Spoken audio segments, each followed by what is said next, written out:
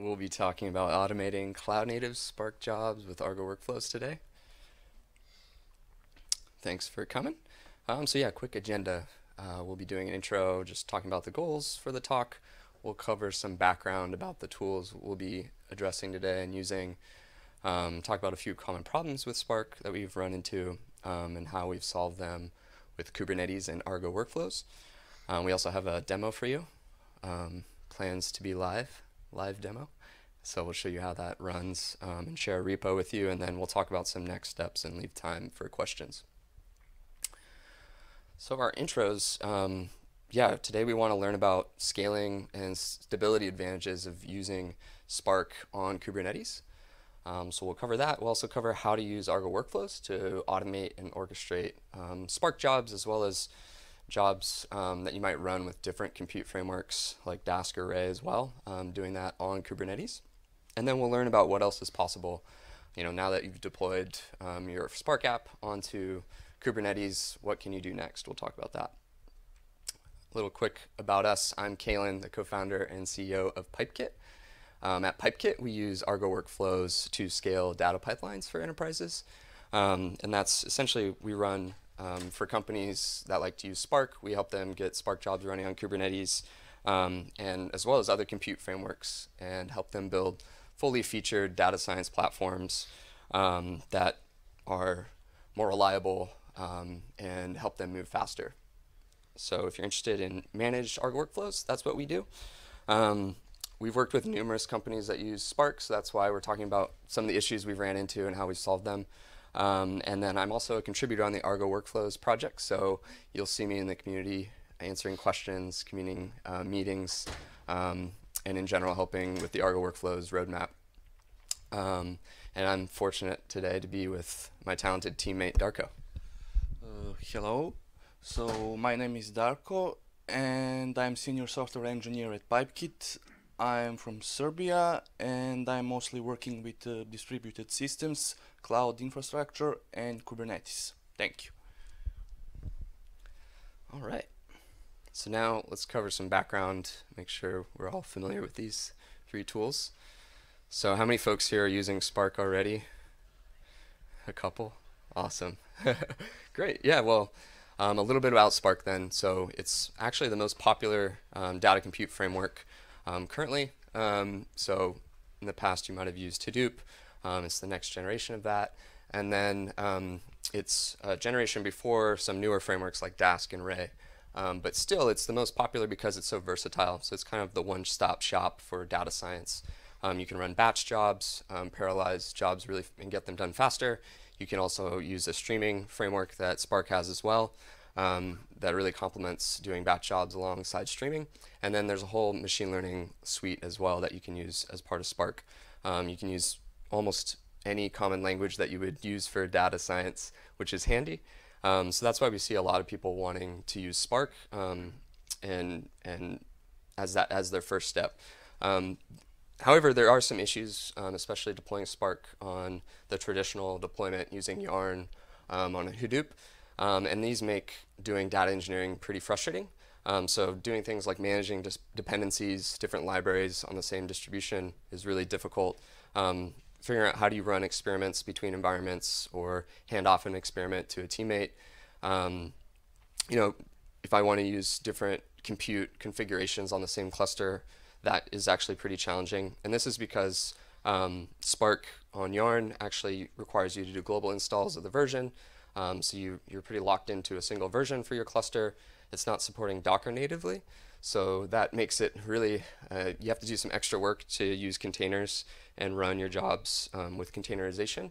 And then that also means like debugging any issues you run into is a little bit harder.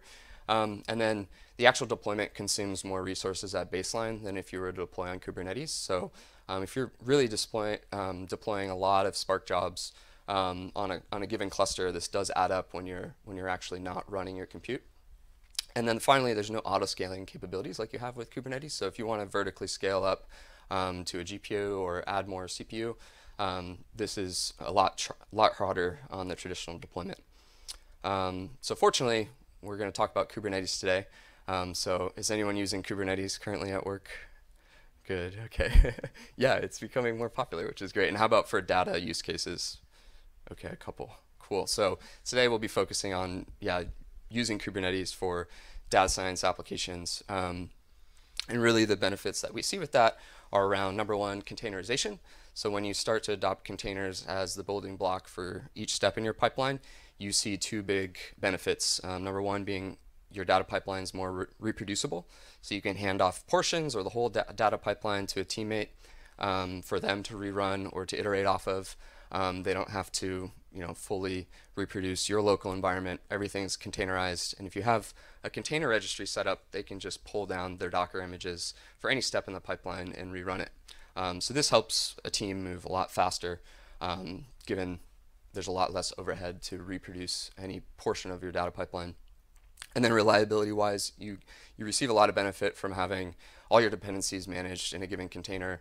You can move easily between versions of Spark or any sort of other compute framework you're using, and deploy that to production and know with confidence that, okay, if this worked in dev, we'll get it to prod.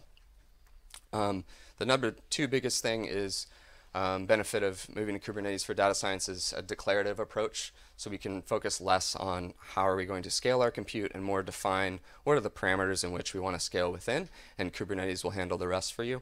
So we'll get into that a little bit later today, but that really changes things and makes the data engineering side a little bit more predictable and easier to deal with. A good example of that is vertical autoscaling. So this is a key feature of Kubernetes that we'll be talking about today.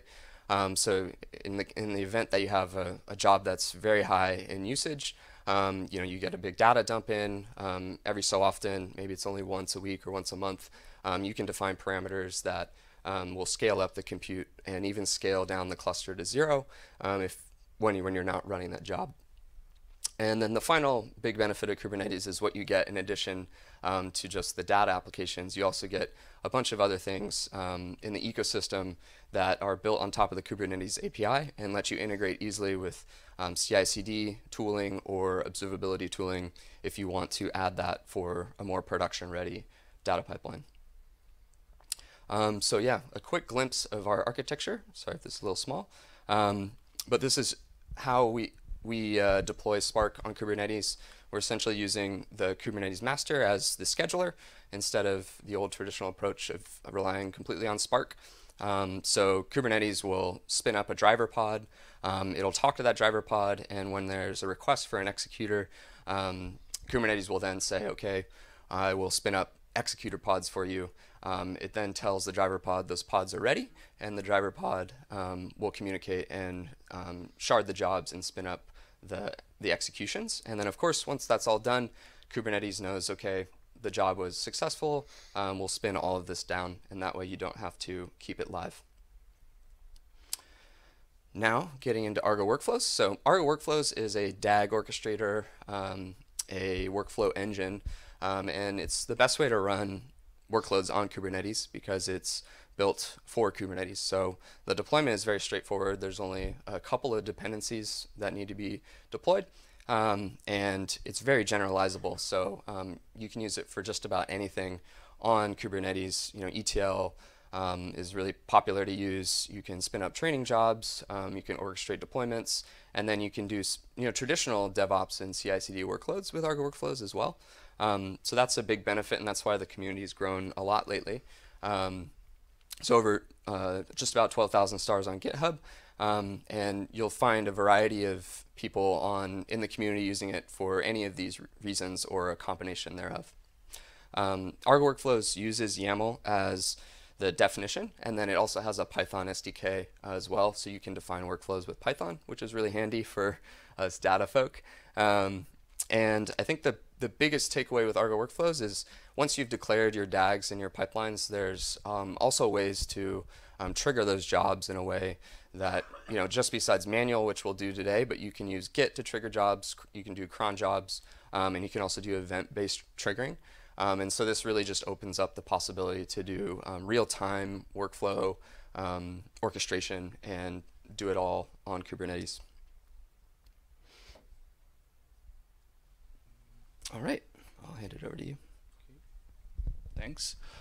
So yeah, now I'm going to show you our architectural diagram and how we connected everything with Argo.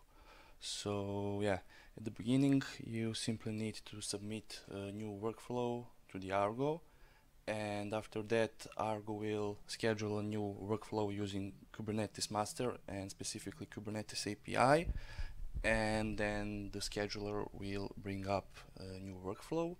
After that our new workflow will submit a new Spark job and will start monitoring for the state. And after that, Kubernetes master will bring up the driver pod for the Spark, and then Spark will request the executor pods, and then we will get our new executor pods inside our cluster. And yeah, then Spark will schedule all the tasks on the executors, and in the meantime Argo workflow will constantly monitor the state, and when the execution is done we will get the result. So yeah, it can be a failed job or can be a successful job. So we already saw how you can, well, from our diagram, how you can schedule Spark job using Argo and Kubernetes. So one of the biggest benefits is you can use the different Spark versions inside your same cluster, because you're using containers, so everything is contained inside your container images, and you do not need to manage any dependencies or install anything. And by using that you are also, well, you do not need to download any dependencies at the runtime, so you can run everything really fast. And this also allows you to standardize your environment, so you can use the same configuration on your local machine and in the cloud. Also, this also provides you you will use a lower resource because you do not need to install anything inside Kubernetes, and because you're using Kubernetes you can auto-scale easily. And then you can also use other frameworks besides Spark, so you can create and use similar architecture for other frameworks like Desk or Ray, and you can extend all your toolings. And at the end, since you're running everything in container and using Kubernetes, you can add some kind of a log aggregator. You can provide metrics and monitor everything really easily. And you can also extend your CI/CD pipeline, so you can bring everything inside Argo and Kubernetes, and you can cover your entire process from the moment you are building your images and submitting changes to the Git to the moment when you're running tests and running the actual workload.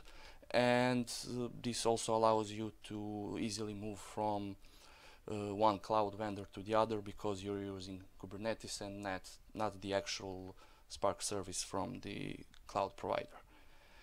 And yeah, so now I'm going to show you a little small demo that we prepared. So we're going to create a small Spark job that analyzes the Kaggle dataset. So this dataset contains some bike share ride, and we are going to analyze this dataset and find the how much is each bike type used, and we are going to find out how long is each bike type ridden. And yeah, bike type can be electric bike, regular bike. So yeah, that's our Spark job. And after that we are going to show you how Argo workflow manifest looks like and how are we executing that on Kubernetes. And at the end we are going to simplify our Argo workflow manifest by using workflow templates.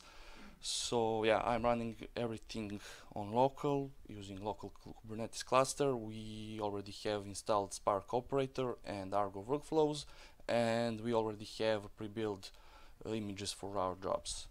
So yeah, can you hold this? Okay. We'll just pull up the live demo. Okay. So yeah. Okay. So yeah, here's our Spark job written in Scala, and yeah, here you can see how it looks like. So basically we are loading everything from our dataset and simply calculating the occurrence of our bike type, and at the end we are simply printing everything up. And yeah, and this is how our Argo workflow manifest looks like, and it's really easy to write one. So at the beginning you need to define a name for your workflow, and you need to specify your DAG tasks, so the jobs that you want to run. So here we have two jobs, one for the bike type occurrence and another for the ride length. And here we are defining how our Spark job is looking like. So since we are using a Spark operator, we are creating a Spark application, we are defining a Spark job name, and yeah, here we are doing some configuration. So since we are using Scala, we here specify that our Spark job is written in Scala. It also can be written in Java, Python or R. And since our driver pod and executor pod are inside Kubernetes, we are using cluster deployment mode. And here we are specifying our Docker image, our location of our jar inside container, and our main class. And yeah, another important thing is here we are specifying Spark version, so you can use 2.x or 3.x, so it doesn't matter, everything will work flawlessly. And at the end we are defining the resource requirements, so we are defining CPU and memory usage. And one specific thing for the driver pod is that we need to specify service account. So service account is a Kubernetes thing that allows us to authenticate with Kubernetes API and allows us to bring up more pods. So this service account has permissions to bring up more pods, and this is important because here we are specifying how much executor instances we want to have. So in this case we have 2 instances or 2 executor pods. And yeah, the second job is quite similar to the previous one. The main difference is this one line, so we are using different main class. And yeah, last but not least, so since we are using DAG, it is important to let Argo know how our execution, what our execution is doing and how it ended. So here we are specifying the conditions on which our Spark job or our Spark task will fail or not. So we are monitoring the actual Spark job. And now let me just go here. So yeah, this is the Argo workflow UI, and now I'm going to submit a new workflow. And yeah, here you can see a graphical representation of our DAG. You can see from here that is quite similar to our YAML representation. So everything is running now. And just let me go here and list our pods. So yeah, you can see that both our driver pods are up, and you can see that our executor pods are up. And yeah, let me list again. So yeah, you can see that the job is completed, and now I'm going to show the logs for the bike type. So here we are counting the occurrence of each bike type, so you can see here the result. And I'm now going to show you the second job. So here we are calculating the ride length for each bike type, and yeah, you can see here that our job is successful. And yeah, the last thing I want to show you is how you can simplify your Argo workflow by using workflow templates. So instead of writing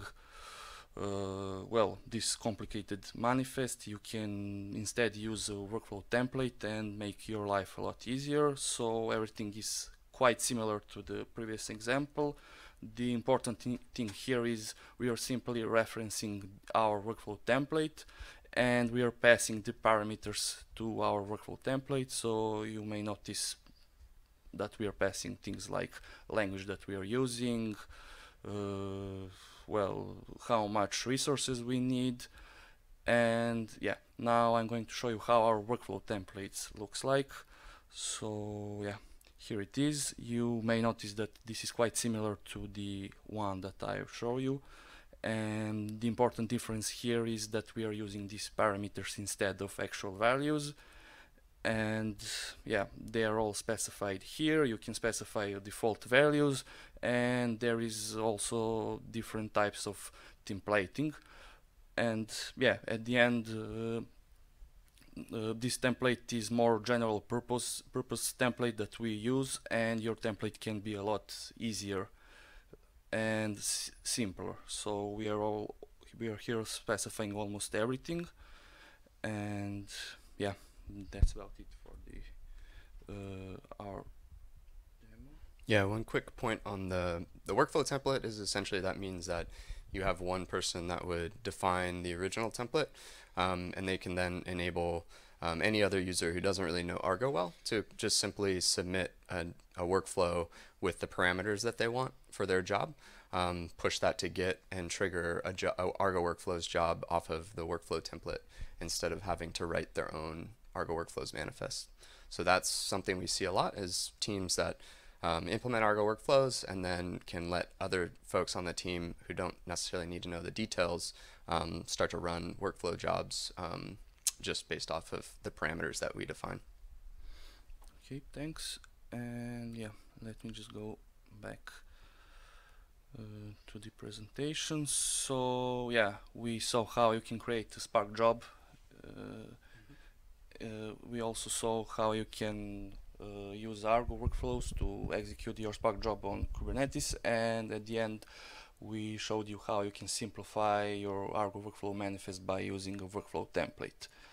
So yeah, and the next steps. So well, since we are already running Spark on Kubernetes, so by using Argo we can allow you to use cron workflows, so you can run your workflows daily and you can execute whatever you like on a daily basis or whatever basis you want. You can also define a different node pools, so you can use different type of instances for your machine learning, for your GPU. Well, you can use the GPU node pools, so then you can use well, node pools with different hardware requirements, and you can usually schedule your Spark jobs there by using node affinity feature.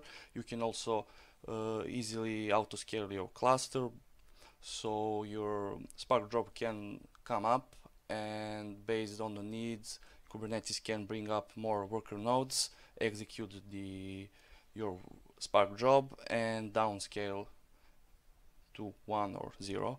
And that way you can lower your cost, and last but not least, you can extend your entire pipeline. You can use GitOps and have everything in Git, and you can also trigger your workflow by creating some kind of events, so everything is possible. So thank you. Yeah, and on the last point, here's a simple, or I guess an architecture diagram of how you can build on top of this. So we already talked about running batch jobs, which is really the example we did before. So you can have data that appears in a database, triggers an Argo Workflows job, and runs a job with Spark. You can also then add in other data sources, so you can deploy an API that's streaming data through Kafka and can feed that into Spark or another streaming analytics tool that you'd like to use. And again, orchestrate that job up depending on triggers that you set up in Argo. And then since Argo is monitoring the state of all these jobs, it can essentially trigger off any sort of machine learning job that you want to do. So you could trigger a training job depending on, like, once the data has been processed, you can trigger that on the same cluster, and even once that's done, you can do a hyperparameter tuning check, or you can move on into model deployment and deploy the model to another API. And all of this can be on the same Kubernetes cluster, which makes things a bit easier to manage. And if you wanted to then do, one cluster for dev or one cluster for prod, all this code is pretty reproducible. So yeah, that wraps it up. A few extra resources. So once again, we have a repo, so you can go check out all the code that we ran today. In addition to that, we included a cron job that uses Python, so feel free to go check that out. What's handy in there is, yeah, you can pull down the workflow template that we've parameterized, and you could start using that, for instance. So that's really handy. We have a blog that covers more Argo Workflows topics and Spark topics. And then a few other things to check out are, if you're going to deploy Spark on Kubernetes, check out the Kubernetes operator GitHub repo, and check out the Argo Workflows docs for more details on how you can scale up resources. And that's it. Thanks. We'll be happy to take questions. Yeah, right in front. So I have a very basic question. Sure. You talked about templating, right? So in templating, how are you controlling those parameters? Like, do you programmatically have a .tmpl file which you are calling the source code, or like the users have the flexibility to add more parameters if they need according to their project? Yeah, so the question is, how do we control the templating? How do you change the templates and parameters that are available to users? How is it being made available to the source code? Like, How is it being made available to the source code? Cool. Yeah. So thanks. So yeah, basically these parameters are available through environment variables. So you can easily define them, and you can easily use workflow manifest to add them, or you can even do that programmatically using Python SDK for Argo Workflows. Thanks. Yeah, right behind him. I'm interested in what's the kind of advantages of using Argo versus something like Apache Airflow to kind of like orchestrate the Spark on Kubernetes? Okay, cool. Yeah, good question. So the question was, what's the advantage of using Argo Workflows versus like an Airflow? So we did have a quick couple points on that. The biggest one is it's lighter weight to deploy Argo on Kubernetes than Airflow. So there's less dependencies to manage, less overhead from like a DevOps perspective. You're also working completely container native with Argo Workflows. So by default, every step runs as a container, which is just really handy when you're working with Kubernetes. And then there's a lot of other features with Argo, like a lot of the dynamic and the parameterization we talked about today is out of the box with Argo, whereas with Airflow, it's a bit harder, heavier of a lift to use. I think the biggest challenge is definitely like Python. Argo Workflows is a YAML first approach, but now there's Python SDKs like this one called Argo Workflows that are essentially allowing you to declare your pipelines in Python and from like a functional perspective, which is handy. So if you've used Airflow or other Python-based orchestrators, a lot of the times you have to use decorators to define a lot of the pipeline, and you actually don't have to do that now with Argo Workflows and Argo Workflows. So that's something where if you prefer more of a functional approach, it's definitely an advantage of using Argo Workflows. Does that make sense? Okay. Thanks for the question. Yeah, over there. Mine might be a little bit too lazy, but this is not so clear for me. So Sure. you are telling me that there is a Spark operator. So what is the actual value of me using Argo versus me going all my way with the Spark operator? Yeah. The question is, yeah, since we're using the Spark Kubernetes operator, what's the value of also using Argo Workflows on top? Yep. So the big value there is now you can create larger DAGs, larger pipeline steps. So in addition to just using Spark, you can link up Spark with other tooling. So really, I guess the advantage is like since you're adopting an orchestrator to run your jobs, you can now orchestrate tooling around that initial Spark job. So that's probably the biggest advantage is like what you get beyond just the initial Spark deployment. Like, yeah, if you want to just deploy one Spark job, you could totally just use the Kubernetes operator and run that job. If you want to then do a bit more like event-based triggering, or if you want to link in like a GitOps approach, that's where Argo Workflows adds a lot of benefit. And then I'd say, yeah, again, like more towards the right half of this diagram, like as you get more towards deployment, that's where Argo Workflows is essentially like a CI tool. A lot of people would describe it as that, where, yeah, from there you can run a lot of tests and basically your whole CI suite out of Argo Workflows if you wanted. So, yeah, at the end of the day, it's not like the simplest out of the gate, but then it provides much more options going forward. Anything to add? Yes, another question? On the slide, so here you say that you the Argo workflow called the Kubernetes master. I was wondering, was it some kind of Argo operator, or if it was not the case, how do you talk to this Kubernetes master? Yeah, the question is, how does Argo Workflows talk to the Kubernetes master and the API? Yeah. Okay, thanks. So basically, Argo is implementing well the entire Kubernetes API, and by using service accounts and all the permissions that are available there, Argo is able to to bring up entire workflow. It's able to monitor everything, and at the end, it's able to destroy everything when it's no longer needed. Is it doing from inside the cluster? Yeah. So it's inside cluster you have like entire yeah. Oh, sorry. So yeah, inside the cluster you have Argo controller and workflow controller. So these two services are controlling everything regarding Argo. Yeah, and that'll be, so you'll do deploy Argo into like an Argo namespace, and then, yeah, as Darko mentioned, it has the resource definition for Kubernetes to be able to talk to the API. So that's like a big advantage of using Argo, is just all of that is very straightforward compared to like an Airflow, where there's more dependencies, and it isn't just built for being Kubernetes native. Any other questions? Yeah, one more question up front. Yeah, a couple if you don't mind. Sure. One, actually we have so we're actually exploring using Argo inside of Airflow Okay. now in the Kubernetes cluster. Actually we haven't had any, perfect or very good experience with Airflow. Actually, the Airflow operator actually crashes and it's not Kubernetes native, and that sometimes jobs get lost and other stuff. Yeah. Just comments, but I'm interested in knowing like what is the kind of software development process, on this. One of the few pieces are it's very difficult thing is actually how to, for example, test workloads and then do rollouts, right, in different environments and stuff like that, right?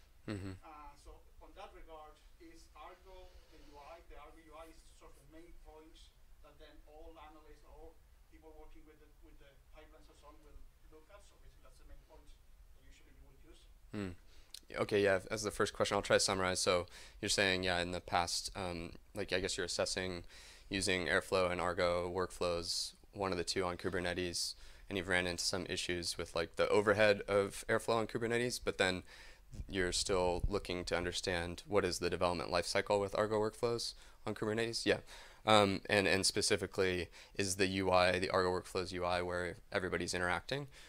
So yeah, as far as like the development lifecycle goes, you can deploy Argo locally, which is really handy, and that deployment will be pretty much the same as what you're going to be deploying to AWS or Google or Azure. And the big variance is then just how granular do you want to get in your roles and like your RBAC control in your security parameters. But for the most part, that deployment's quite straightforward. And then once you're running workflows, all of the workflows, yeah, will appear in the Argo UI.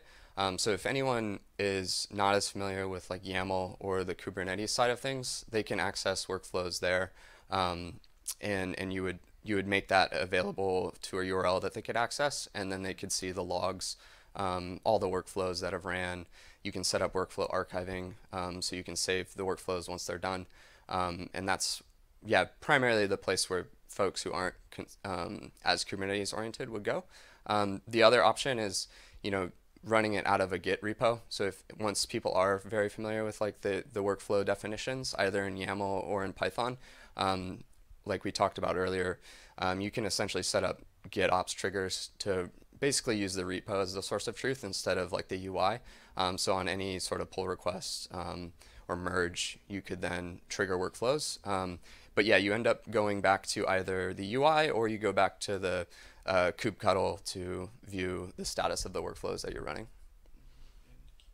Argo CLI. Yeah, oh yeah, sorry, the Argo CLI as well, yeah. Does that answer your question as far as that goes? And yeah, I think we could happy to talk about more about like larger deployments. Cool. All right. Thanks a lot for coming, everybody. Have a great day.